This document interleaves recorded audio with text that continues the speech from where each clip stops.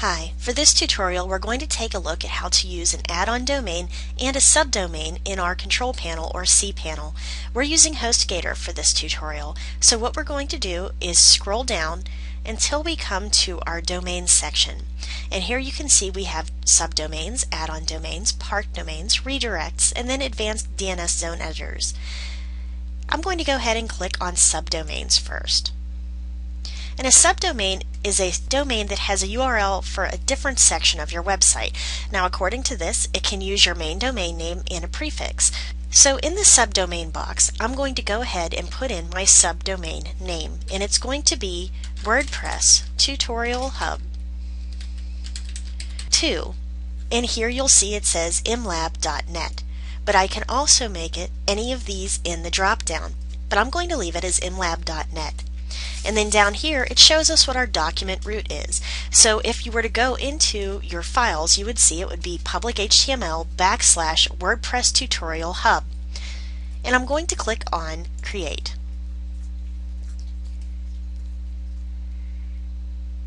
And it shows me that this has now been created. So it's at WordPress Tutorial Hub 2.imlab.net, and that is our subdomain. So let's go ahead and go back. And if we scroll down, you can see that we've got our subdomains.root domains, document roots, redirections, and the actions. So this shows us what our subdomains are, and you see we've got a few of them in here. And it shows us what their addresses are.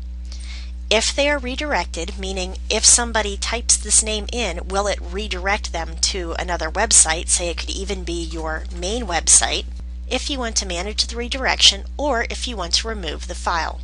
So that just means basically that if anyone types in WordPress Tutorial Hub 2.imlab.net, it's going to go ahead and take them to this subdomain of your website. And you can link this back to your main domain if you want, or any other domains. So it's really simple. There's not much more to say about it than that. So now I'm going to scroll back up, and I'm going to go back into my cpanel again. And this time we're going to take a look at add-on domains. Scrolling down, I'm going to click Add-ons.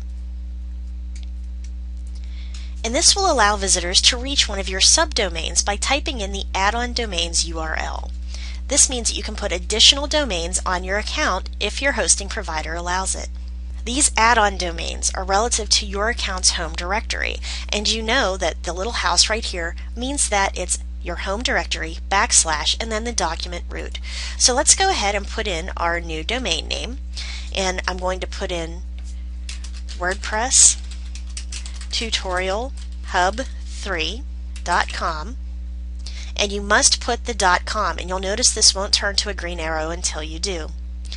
Underneath we've got our subdomain and FTP username, and it comes up automatically as WordPress Tutorial Hub 3. You can change that if you want to, but I'm just going to leave it the same. And then here our document root is home public HTML WordPress Tutorial Hub.com. Underneath we can put in our password, or you can use the password generator and click on Add Domain.